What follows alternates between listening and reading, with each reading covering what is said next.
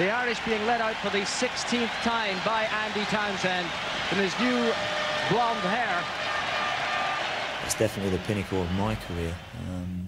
To lead the team out at the Giant Stadium, especially against Italy in that first game, was a fantastic moment, one that I'll remember for an awful long time. But let us now enjoy this moment, Aaron Levine in the USA.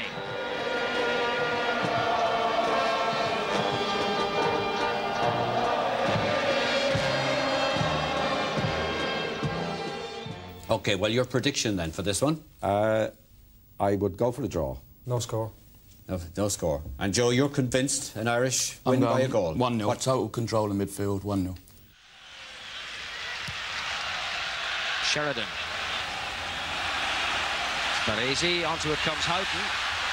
And Houghton with the shots, and it's there! Ray Houghton!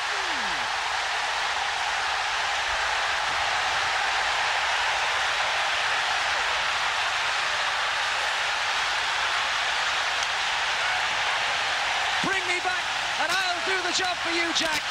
And he's done just that after only 11 minutes.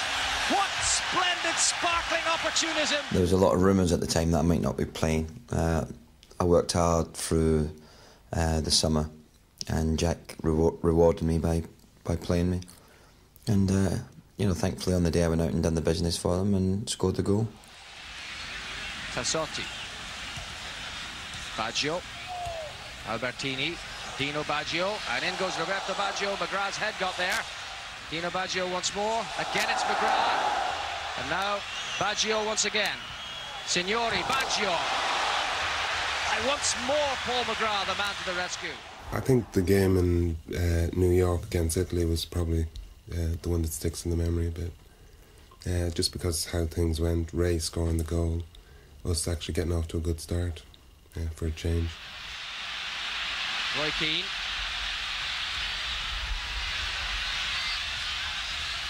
Townsend. Keane. He's got away from his marker. Coins in the middle. And Sheridan! Oh, the crossbar saves Italy! Because there were so many Irish people in the stadium, there was a terrific atmosphere. And it was a great opening to the World Cup, beating Italy, who eventually went on to the finals, as we know. I thought that was a very emotional type of moment. Is it ever going to end?